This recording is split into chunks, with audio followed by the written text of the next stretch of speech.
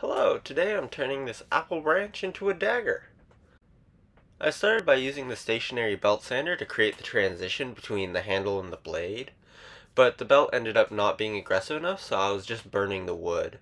I tried to see if I could do other aspects of the blade with this, but it was easier to just swap over to the handheld belt sander, which had a more aggressive belt. My main objectives at this point were to bring the thickness of the blade down to about 3/8 of an inch, or about a centimeter. I'll speed up the rest of this. Enjoy!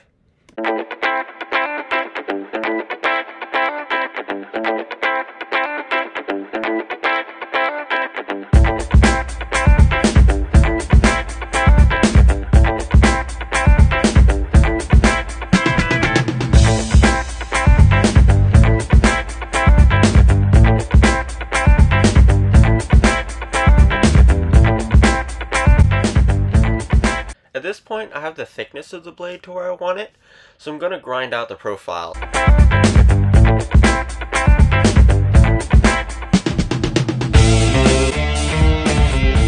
Here I draw on all the lines for the bevels, and I'm going to use them as a guide so that the blade is more uniform.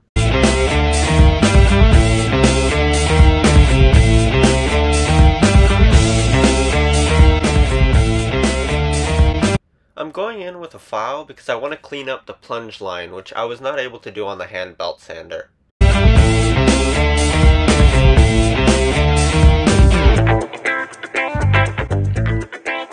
Once I got the plunge lines to where I wanted them, I went back to the stationary belt sander because it is better for these little details.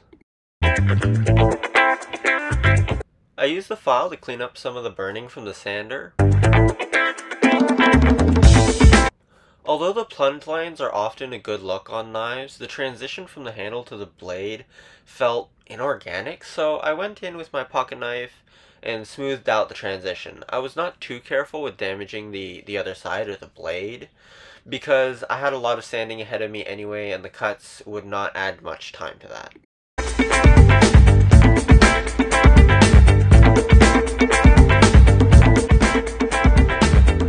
I used the oscillating sander to polish the blade, but it started to take a while, so later on I used some 60 grit sandpaper to speed up the process.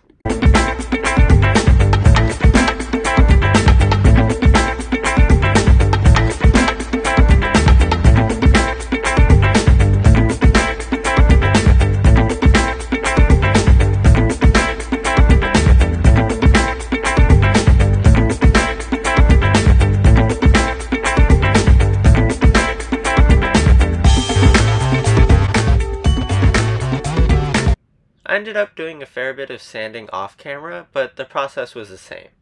I used the hand belt sander to remove some of the rough edges on the handle and then polish them off camera. On to finishing! I use linseed oil, one coat of it, and then I take a new paper towel and polish off the excess oil. Enjoy the end product, and thank you for watching.